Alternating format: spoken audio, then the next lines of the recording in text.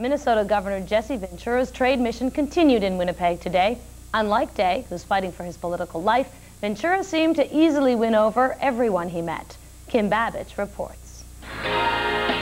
Broadcasting live from the Forks to WCCO, here's Minnesota Governor Jesse Ventura. And I guess we're hot. We're on the air here with another Lunch with the Governor. Thank you for joining us. We are not at the Capitol in St. Paul. We are not, in fact, anywhere in Minnesota.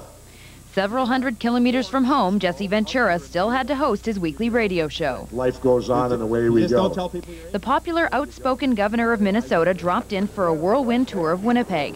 It's his first time here since being elected leader of the state. I'd rather have this guy on our side than against us, so I'm really happy to, really happy. Earlier in the day, Ventura and Premier Gary Doer signed a Minnesota-Manitoba agreement to work closely on trade, tourism, and protecting water resources. Means that your province and our state have known from the beginning that we'll get where we want to go much quicker if we make the journey together. After a customary gift exchange, Ventura spoke at a Winnipeg Chamber of Commerce luncheon. As a direct result of the 1989 U.S.-Canada Free Trade Agreement, a region-wide partnership was born that is known today as the Northern Great Plains, Inc. He also signed an art-sharing agreement between the Winnipeg Art Gallery and the Minneapolis Institute of Arts. Throughout the day, fans followed the governor everywhere he went. Some came to see what the wrestler-turned-politician had to say.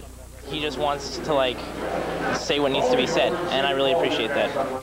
Others were more interested in the man they remember from the squared circle. That is, Ventura's professional wrestling career. My name's Jesse as well, and so I've followed him my whole life, and finally to have an opportunity. I thought this would be the closest I would to get meeting him, but this is awesome. But now that Manitoba and Minnesota have solidified the relationship, will the governor be back to Winnipeg anytime soon? You know, I got to go to China this fall and probably Europe next year, but we'll try to get back again.